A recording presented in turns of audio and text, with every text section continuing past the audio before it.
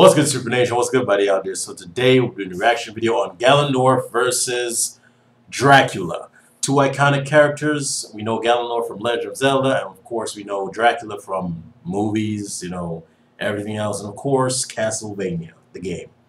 So, without further ado, let's get right into this. But first, you guys already know I need my headset.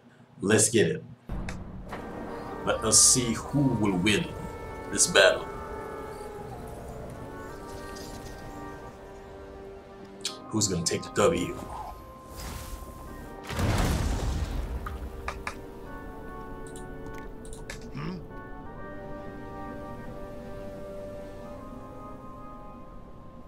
Your castle is lost, vampire.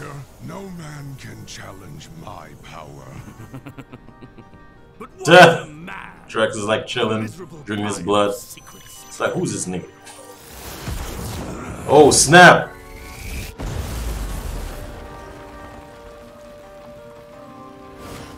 I'm no mere man. You just brush off like this nigga right here. I tell you.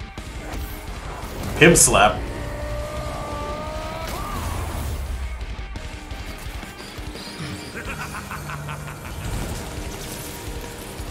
Yo, Dracula is straight up toying with Ganondorf right now. Your tricks mean nothing.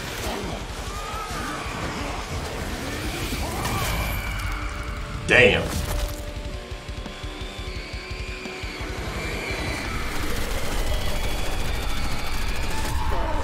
Ooh. Yo, Dracula's a straight up owning.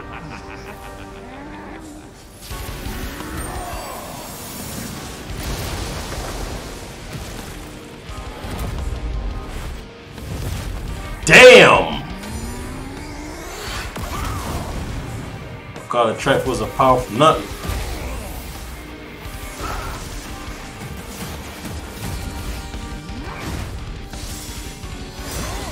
Okay.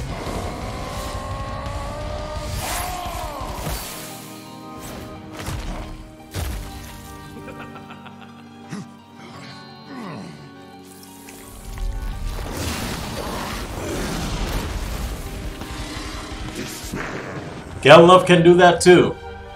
He can do that too. Oh, damn. Come on, Ganondorf. Oh, damn. Let's get manhandled. Yep. It's transforming.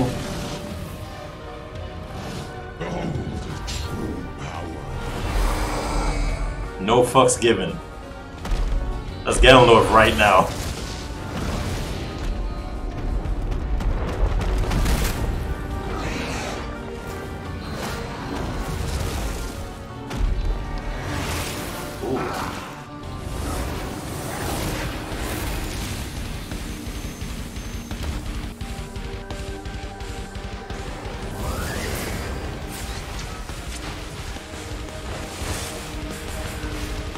I am no simple vampire.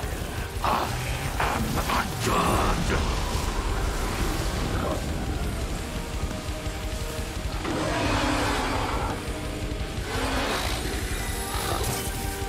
Oh, snap. Damn!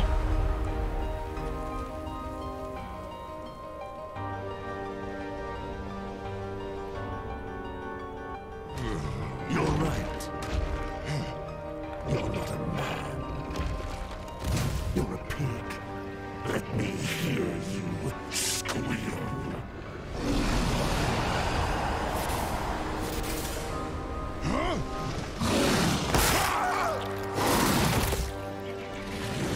Good God.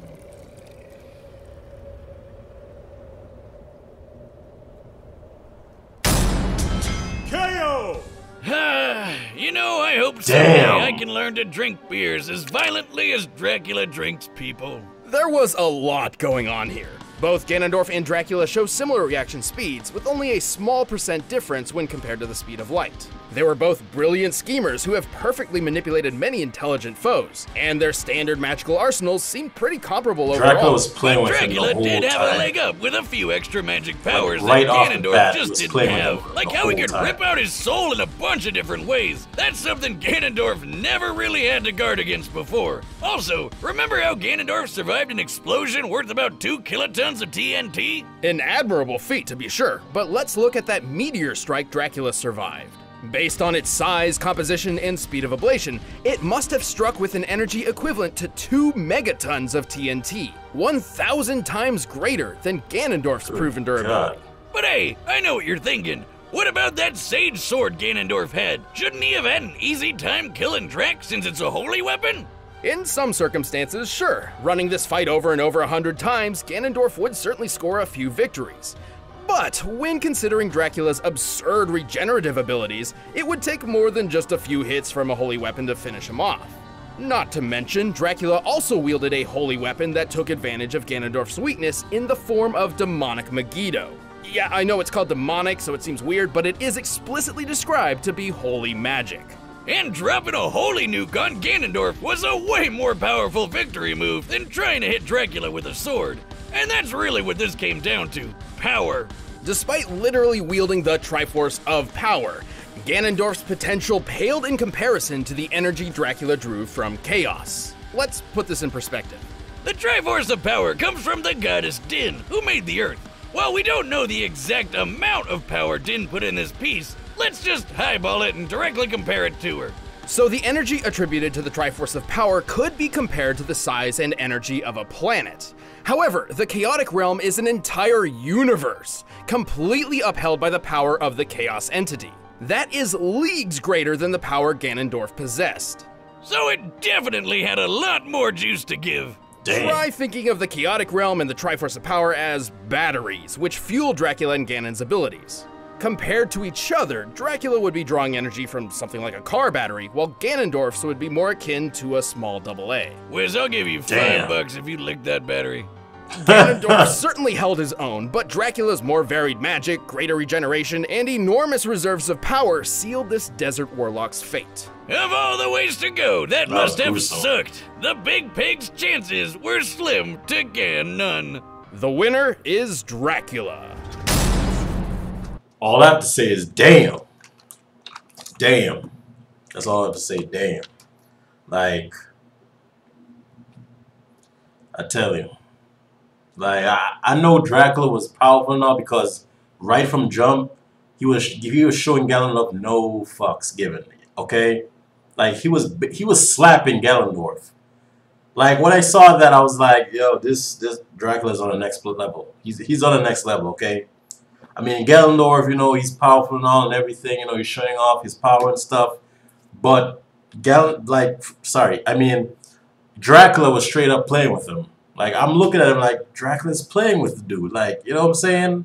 Like, damn. I mean, Ganondorf got some good hits, but come on. Like, that ending. Like, Dracula completely decapitate Ganondorf's body, okay? Like, damn. And he's drinking Ganondorf like you're cracking open a beer or something. Like something from Stone Cold Steve Austin and the ads there, okay? It was messed up. Can't do my boy Ganondorf like that, man. I'm a big fan of him. Damn. So, if you guys enjoyed this reaction, drop a like, post comments down below, share the video with friends, and also hit that subscribe button. Once you hit that subscribe button, become a Super Nation. You don't know what that is? That is my YouTube family. Thank you guys for watching, and stay tuned for more Super videos. Peace. I'm out.